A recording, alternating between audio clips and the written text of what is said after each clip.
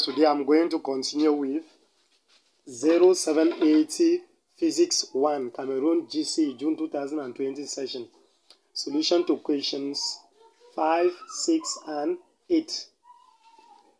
Follow up attentively as I solve these problems from the start to the finish. I'll be back in a minute. Welcome back. Let's start with question number 5.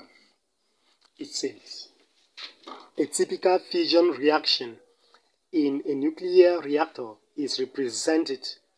This is the fission reaction. Now, the value of N is A, 5, B, 2, C, 3, and D, 4.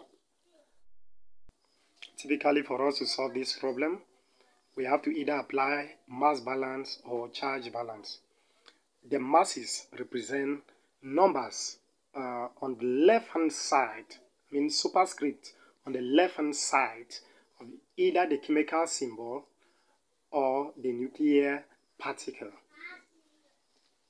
So here, these numbers represent the masses, and these numbers represent the charges. Now, for us to get N, we need to multiply N times 1 and not N times 0, because if we multiply N by 0, we'll never have N, because any number multiplied by 0 is 0.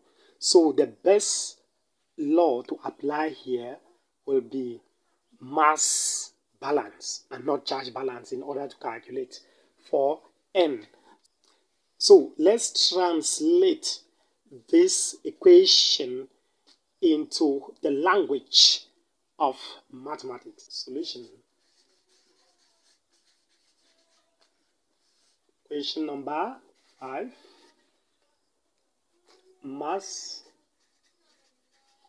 balance.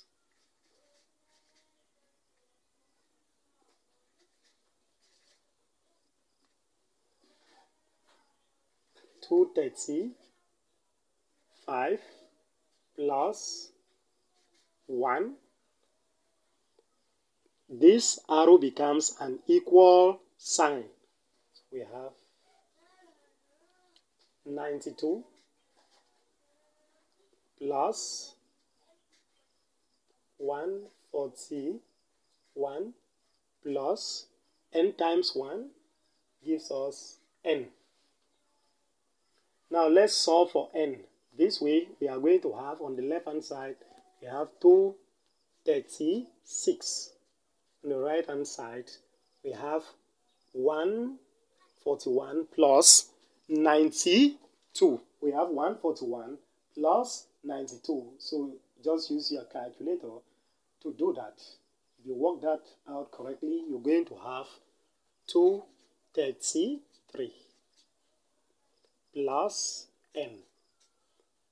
Now you can solve for N. N is equal to 236 minus 233. This gives us 3. So N is 3. And if we look at the 4 choices we have here, the correct answer is C.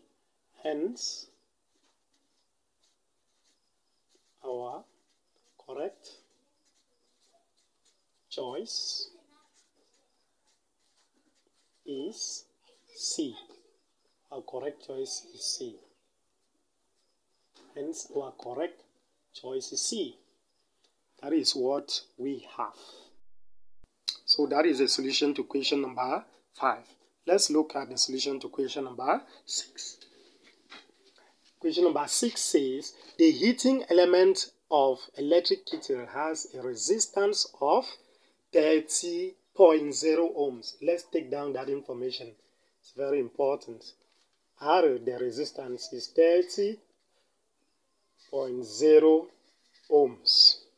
The kettle is connected to an AC power supply of root mean square voltage, 230 volts. Let's take down that information. Root mean square voltage. I'll write it V subscript R on the right. So I have 230 volt. 230 volt. The peak value of the current is the peak value of the current. The peak value is also called the maximum value of the current. So let's designate the maximum value of current I max. I max. You notice that we are asked to calculate the peak value of the current. It means that you equally need the peak value of the voltage. You equally need the peak value of the voltage. Now we know from Ohm's law that V is equal to IR. This means that our I that we need, say maximum, should be equal to V. 2 should be maximum because V is varying, but R is not varying. So we need the maximum value for the voltage. But the root mean square of the voltage is equal to 1 over the square root of 2 times the maximum voltage. Now this is equal to 1 divided by the square root of 2 is equal to 0.71 Vm. Now you can make Vm the subject of the formula, so our Vm is equal to Vr divided by 0.71. Okay. Now, if we call this equation number 1, then this one equation number 2, we can put equation number 2 into 1. This gives us Im equal to, so wherever I see Vm, I'm going to substitute this. This gives us Vr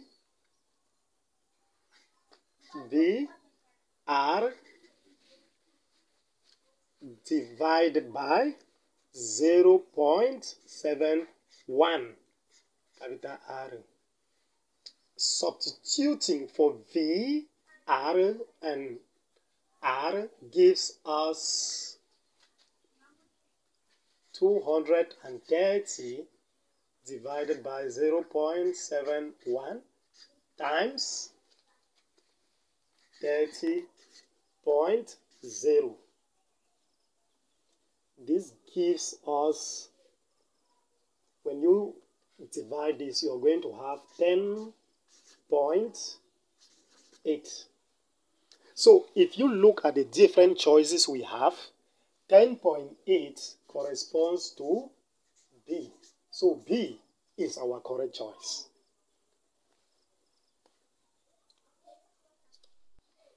Okay, let's look at question number 8. It says, a container is filled with a sample of an ideal gas at a pressure of 1.5 atmosphere. Let's call this pressure P1. P1 is equal to 1.5 atm. The gas is compressed isothermally to 1/4 of its original volume.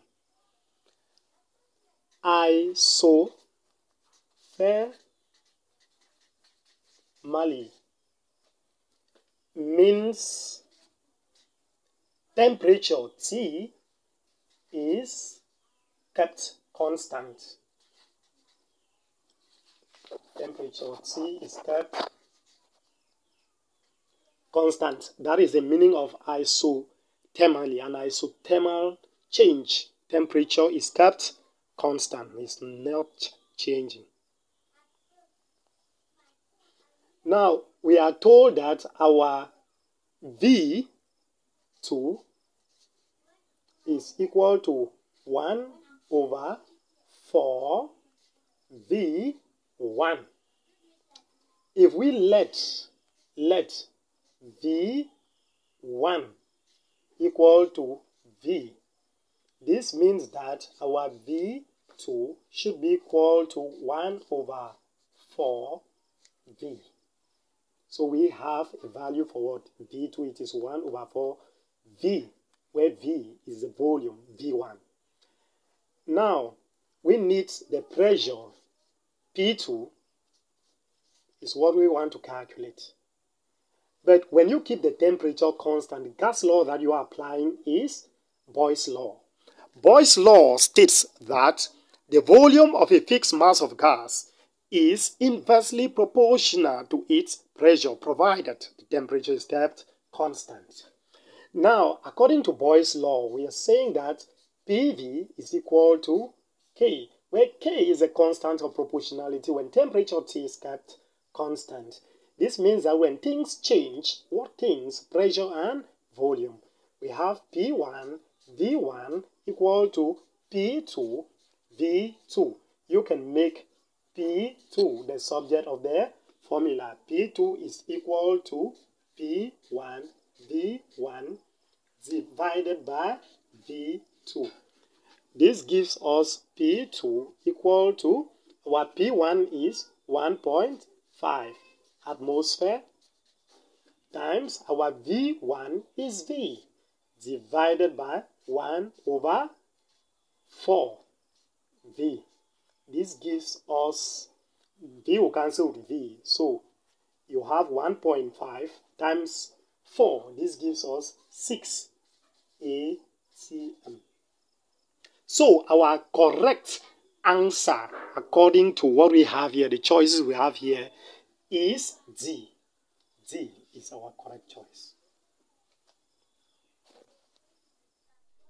Thank you very much for your keen attention. Thanks for watching. Please, if you found this video helpful, then subscribe. Do not keep it for yourself. Share it with friends and encourage them to subscribe to my channel. Bye-bye for today. See you in my next video.